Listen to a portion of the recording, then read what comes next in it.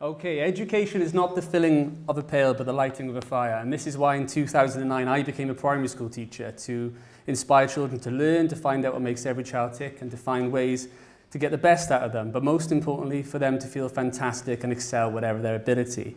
Personally, I believe the modern education system is making it increasingly difficult for teachers to meet these goals. Constant testing, data inputting, lack of trust is having a real negative impact on teachers and therefore children. 3:30 finish?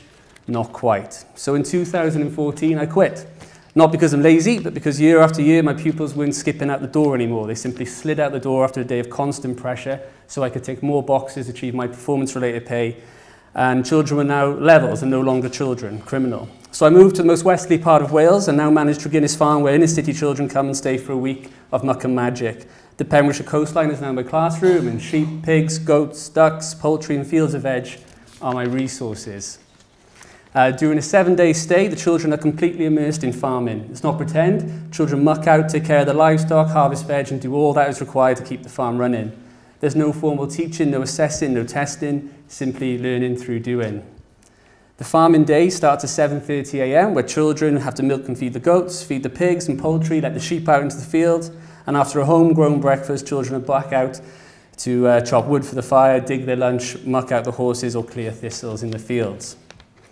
One of the most often yet forgotten parts of the week takes place in the dining room. 3 times a day, children sit at the table and eat together. For a lot of children, this is very unusual, and quite often this is where children use cutlery for the first time, taking turns to speak, share food and cleaning up. It's all part of the course. And then there's the coastline.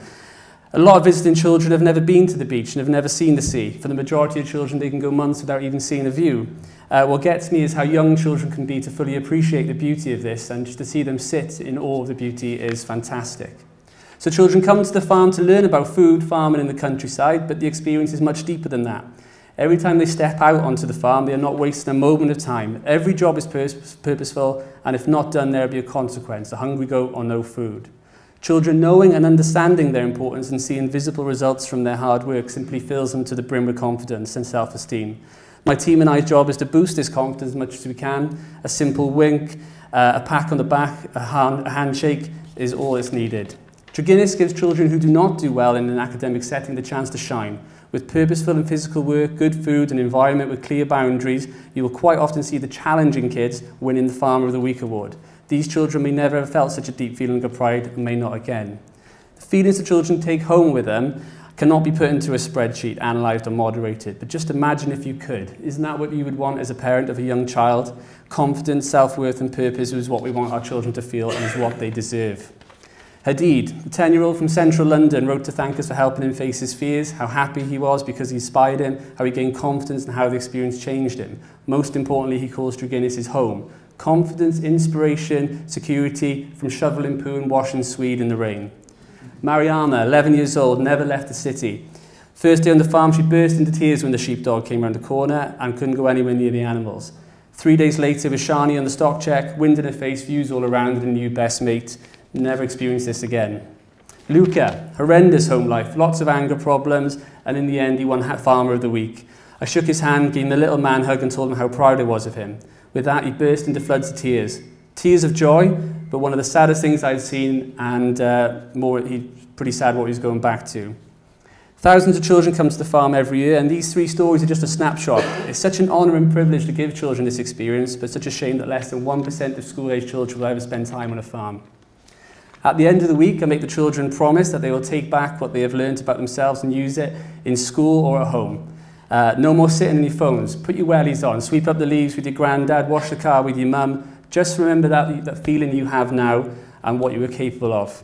Is this experience lasting? Absolutely. I used to take my class to Treguinness Farm. It had such an impact on the children, especially the kids with the low confidence and those who struggled academically. The change I saw in them was wonderful, and it was a week the children will never forget. Please do not think I'm against schools. Schools are the most important place in the world, and literacy and numeracy are skills, especially that farmers need. But the education system must remember that children are children, not statistics. Do I have the answer? No. But what I do know is the importance of outdoors, whether farming, forest school, or a trip to the park. When growing our vegetables at Tregennis, we sow a seed, nurture, encourage it, give it time to grow and develop at its own pace and protect it from anything that will compromise its development. This is what the children experience at the farm, and we hope to continue to do so for many years to come. Thank you.